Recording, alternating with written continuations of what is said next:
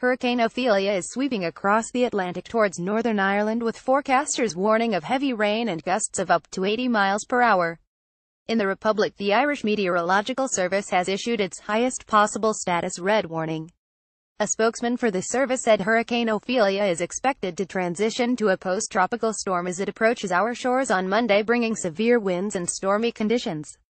Mean wind speeds in excess of 80 km per hour and gusts in excess of 130 km per hour are expected, potentially causing structural damage and disruption, with dangerous marine conditions due to high seas and potential flooding.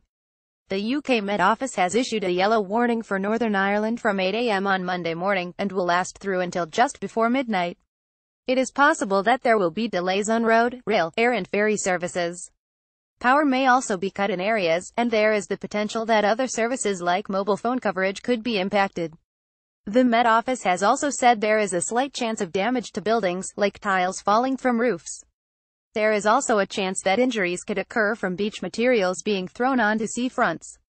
PA Graphics Monday will see a spell of very windy weather sweeping across western parts of the UK, according to the Met Office, which has issued a yellow warning for wind early next week, with the potential for gusts of 80 miles per hour in coastal areas, particularly in Northern Ireland.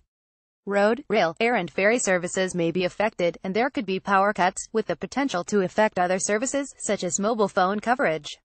The next few days will see marked contrasts in our weather, often wet in the northwest, but drier and brighter further south and east. Pic.twitter.com /Schwadark3Pi Met Office at Met Office October 13, 2017. Forecasters say some damage to buildings, such as tiles blown from roofs, is possible, and could lead to injuries and danger to life from flying debris, while coastal routes and sea fronts may be affected by spray or large waves.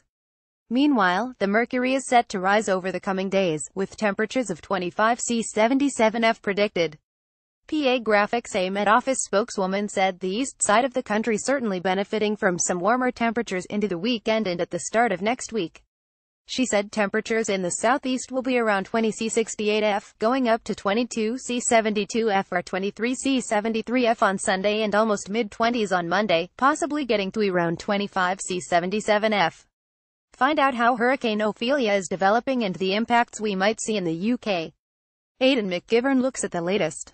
Pic.twitter.com C2TRWRTXFC Met Office at Met Office October 12, 2017. Even up as far as Nottingham on Monday will see quite widely again 20C 21C, but may well see 22C 23C, she said.